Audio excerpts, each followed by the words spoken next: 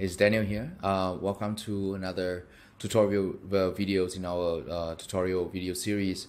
And today I will be sharing with you the tutorial of how to utilize our Keyword Explorer, particularly the Keyword Data tab.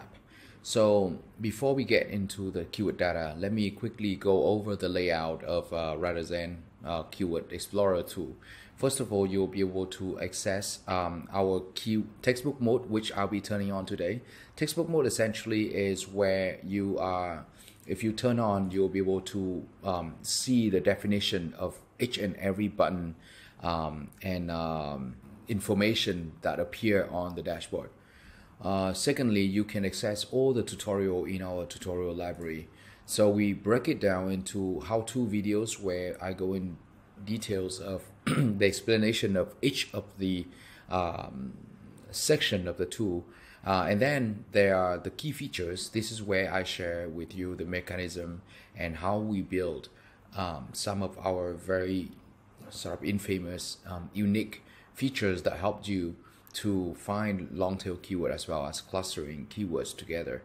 Then we have a bunch of related materials where you can access and find useful for your own workflow.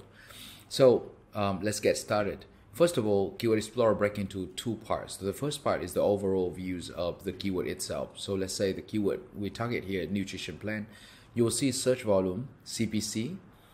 Just hover on each of these and we'll show you the definition of what it means. Total search volume, and then you have SERPs overview. This is where the top 10 position that ranking for the keyword nutrition plan are.